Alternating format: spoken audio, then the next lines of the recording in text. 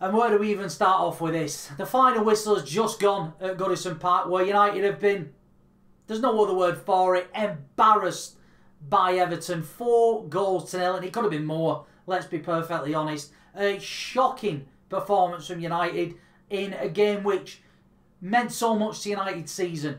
Because if we won this, we would be straight back in those top 4 positions and would be on the coattails of the likes of Chelsea, Tottenham and Arsenal. No, we're 5 points off it with 4 games remaining. It's done. It's done as far as I'm concerned. So clear your Thursday evenings for next season, because we are going to be back in the Europa League, which actually might not be the worst thing in the world, to be honest, because we've just shown this week how far off we are against teams in the Champions League. So maybe it's a blessing in disguise when you look at things. But just a shocking, shocking performance. Probably the worst United performance I have ever seen in the 25 years plus that I've been watching United, which goes to show you just how piss poor we actually were. And the most infuriating thing of it is that the team we lined up with, the starting 11 we went out there with, was not actually the worst in the world. I was actually looking forward to see how they play and how they reacted coming out of that disappointing performance against Barcelona in midweek. We had David De Gea in goal. We had a back 4 of Dalot. No Ashley Young in sight in the starting 11. We had Chris Smalling, Victor Lindelof, and for some reason, Phil Jones in there as well. Why we're still going with Smalling and Phil Jones in 2019 is beyond me. That's the one thing I will hold Ole Gunnar Solskjaer accountable for. The rest of it wasn't his fault. The midfield went with Matic, Fred and Paul Pogba. And then the forward 3 went with was Martial, who I thought was lucky to be in the starting 11, if I'm honest.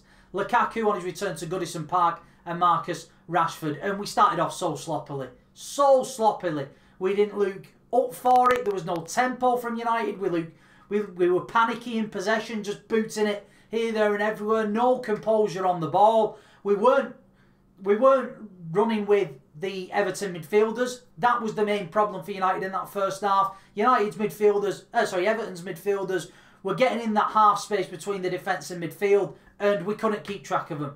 Matic, I mean, playing with Nemanja Matic these days, United may as well be playing with 10 men. That is how poor he's been since he's come back from his injury. He was great when Ole Gunnar Solskjaer came in, but since he's had that little bit of a knock, which meant he missed the PSG game, since that point, he's been awful. Perhaps even worse than he was under Jose Mourinho, which I didn't even think he could get much worse than that. So, just a really poor performance from Matic. Again, another experienced player letting this United side and United supporters down yet again. He clearly cannot cut it at this level. Along with Ashley Young, both of those two should be the first names out of the door at Old Trafford this summer, because neither of them can function as a professional footballer with the way United want to play and the way that teams are stopping United from playing, which is closing us down. That's what Everton were really good at.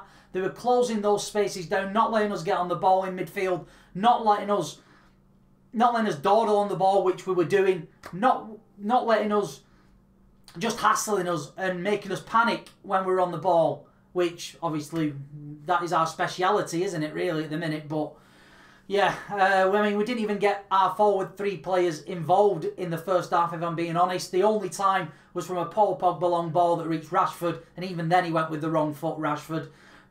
And that was the story of the first half, really. United conceding 2 really poor goals. First one from a long throw, which you should know when you're up against Everton that they're going to bombard your box with crosses, corners and throw-ins. And that's exactly what they did in those first 10 minutes. And it paid dividends for them with Richarlison getting the goal. Little bit of a shout for dangerous play because his foot was so high, but clutching at straws there. And then the second goal, it was just shocking defending.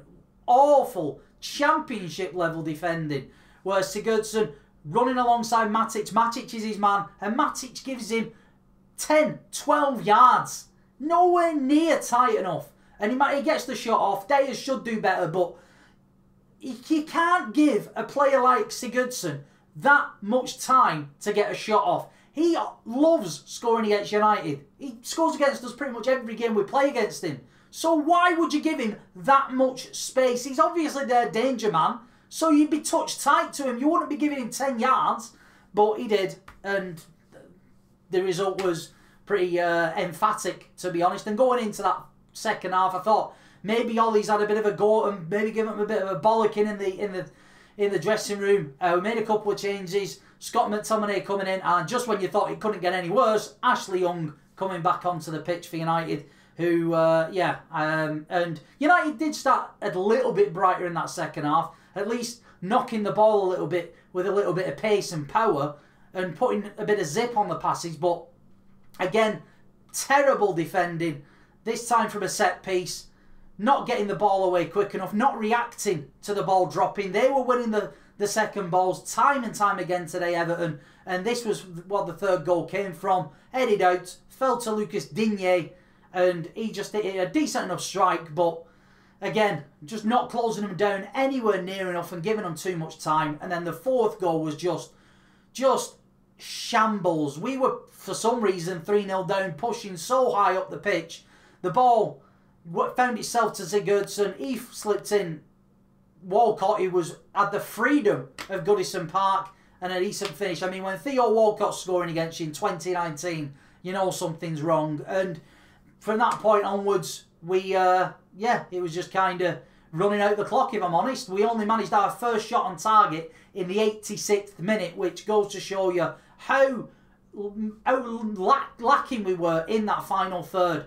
We just couldn't put anything together. We couldn't find the space. We couldn't find the passes.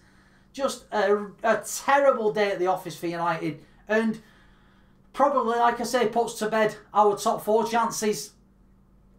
I can't see how we're going to get it back in the mix this time. Top 4, as far as I'm concerned, is done and dusted. And, like I say, we're back into Europa League territory. What I hope happens is that Ole just plays the youth in the Europa League and lets United the proper United players, the first team, just concentrate on the league next season, because that needs to be our bread and butter. We cannot be this far off next season.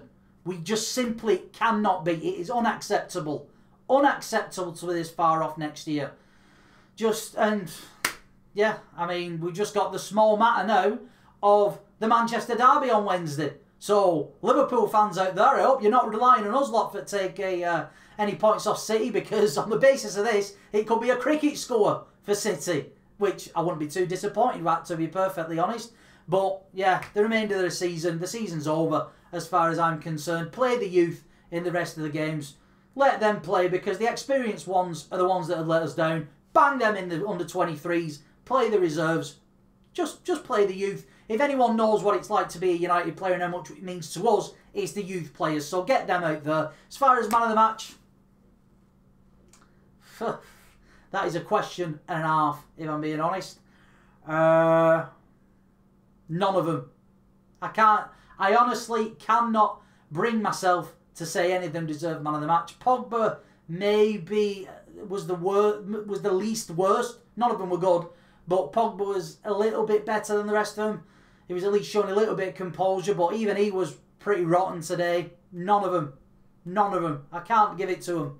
I honestly cannot give it to him. And before we get stuck into this whole, it's Ole Gunnar Solskjaer, I'm not laying the blame one bit on Ole Gunnar Solskjaer for this United side. It's not his side. It's a side that's been populated by mediocre players over the last 6 years and 3 managers that he's having to deal with. He's having to deal with a footwit of a executive above him who hasn't got the slightest clue about football, yet he's going spending money like it's a Monopoly game, and he's having to deal with egotistical, experienced players that haven't got it in them anymore. They haven't got the fight in them to fight for this United shirt. So I don't blame Ole Gunnar Solskjaer one iota for this performance, and nor should anybody else. It's the players that need to take responsibility. It is the players' job, and it is the players who should be held accountable. But God only knows where we go from here. But let me know in the comment section who your man of the match was. Was there anybody that deserves man of the match? And would you play the youth for the rest of the season? Bang your comments in the comment section below. And as always, if you have enjoyed this, bang a like on the video. Hit that subscribe button. I'm going to go and lie down for half an hour to recuperate after that, because fuming is not the word. But like I say, going to have a lot of content coming up on the channel, both towards the end of the season and in pre-season. So keep it locked to the channel, and I'll catch you guys next time.